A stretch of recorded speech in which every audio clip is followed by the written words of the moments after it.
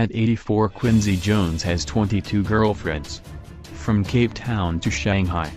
Quincy Jones, 84, has 22 girlfriends around the world and would never date anyone his own age.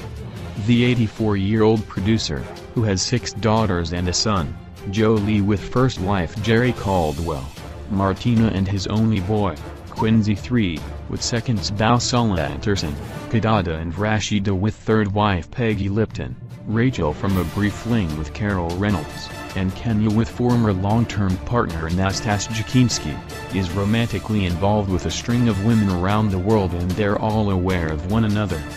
He said, "I got 22 girlfriends. Hell yeah. Everywhere. Cape Town. Cairo. Stockholm, she's coming in next week. Brazil, Belo Horizonte, Sao Paulo, and Rio.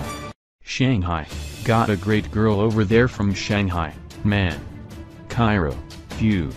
Asked if they know about one another, he added, "Yeah, I don't lie. And it's amazing women get it, man. Don't you ever forget they're 13 years smarter than we are. Don't you ever forget it." But the Thriller producer insists he'd never date anyone his own age and wishes he could keep the fat and old away from his house. Asked if he'd go out with anyone his own age, he told America's GQ magazine, "Hell no. You see me with an 84-year-old woman? Are you crazy? Why not? Why? For what, man?